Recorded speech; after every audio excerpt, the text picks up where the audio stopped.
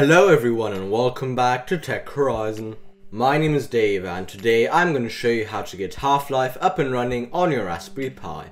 In the first half of this video I'm going to show you how to install and set up Half-Life using PiKiss. And in the second half of this video I'm going to show you how to get it to run at around 100 FPS. But before you get started, if you're not subscribed to my channel yet and you enjoy the tech related content and tutorials that I create, you're welcome to subscribe. And if you found this video helpful, it would definitely make my day if you'd leave a like. And now let's get started. First of all, you're gonna have to open up the terminal and update your Pi by typing sudo apt-get and sudo apt-y dist upgrade.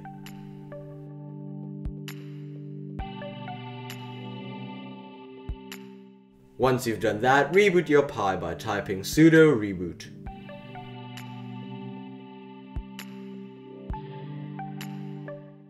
After that, if you haven't already, you're going to have to install a tool named curl by typing sudo apt-get install php5-curl.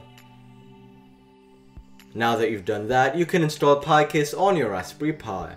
To do so, simply type the following command. To make things easier for you, I'll make sure to list all of the commands used in this video in the description below.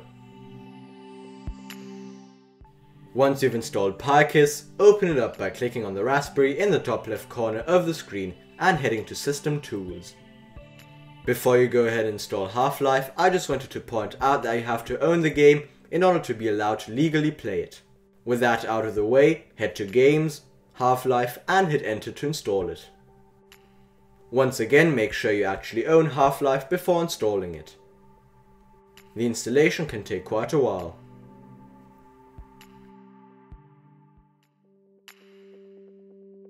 Once you've installed Half-Life, you can open it up by clicking on the Raspberry in the top left corner of the screen and heading to Games.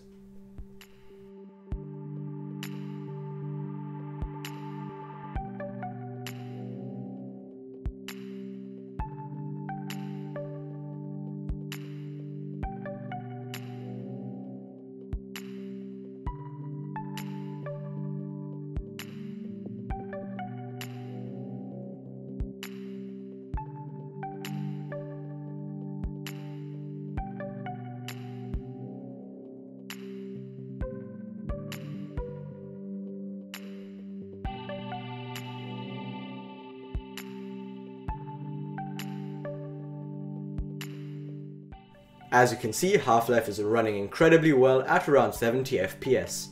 If you want to get Half-Life to run at around 100 FPS or more, you'll have to close the game,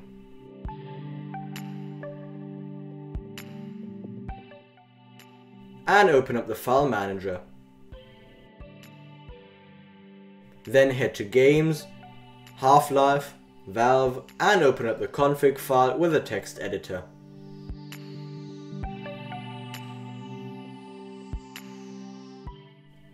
Now you'll have to locate FPS max. This shouldn't be too difficult since it's listed alphabetically. Then change the value from 72 to 150 and save the file.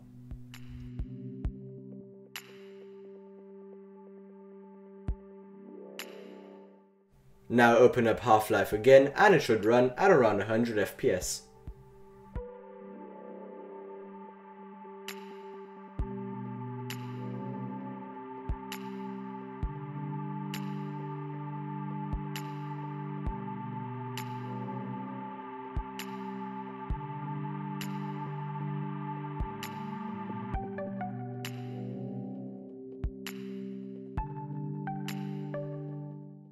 As you can see, Half-Life sometimes even runs at 130 FPS.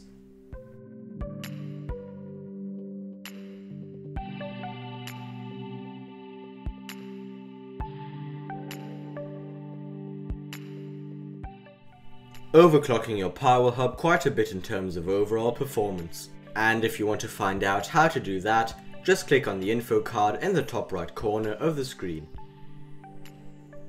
But other than that, that'll be it for today. I hope I helped you out and you enjoyed the video. If you found this video helpful, make sure to leave a like. And if you want to see straight to the point tech related videos and tutorials just like this in the future, you're welcome to subscribe. See you in the next one.